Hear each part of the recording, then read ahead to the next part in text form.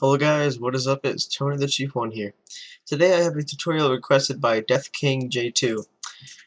He actually just left a comment 30 minutes ago on my recent video just uploaded requesting that you guys give me some tutorials to make, and I already have a request, so thank you Death King Death King J2 for requesting it.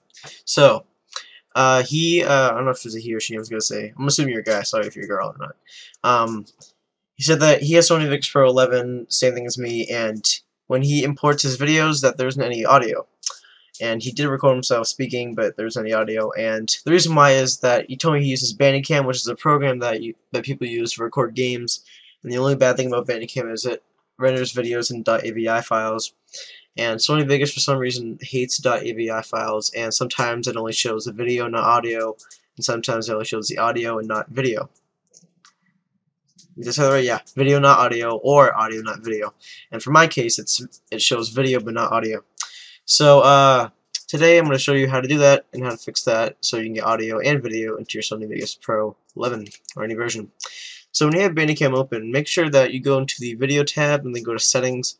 Make sure that it's set to record your sound, and for the primary sound device, have it either at Windows 7 sound, that's like the main sound of your computer. So if you're playing Minecraft or something, you'll record that sound in Minecraft or record one of your microphones. And then once you have that all set up, record a video, and I'll just open up Sony Vegas, import that video I recorded really quickly, and in Bandicam, I just recorded a quick Minecraft thing. So as you can see, it only shows the video, not the audio. So what you have to do for that is you have to download a program. It's free. It's called Virtual Dub. I'll leave a link in the description down below for that. So you're going to have to open that up and then go to File, Open Video, and then find the Bandicam video recorded.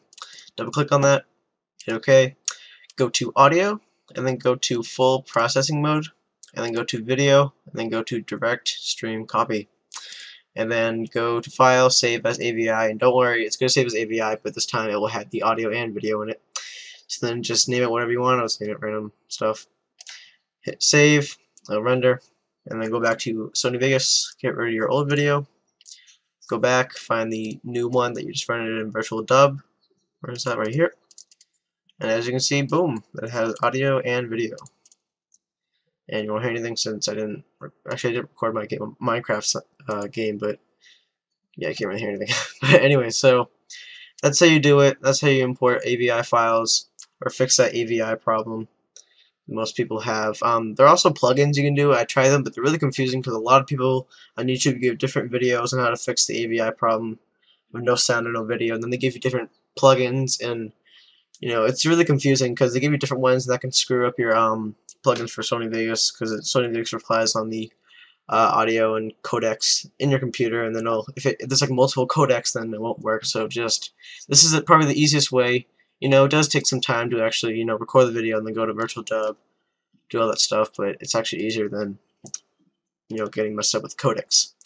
So thank you Death King J2 for that request, and if you guys want me to do another tutorial like this one, then leave a request down below in the comment section down below. Please like this video and or subscribe. Thanks for watching.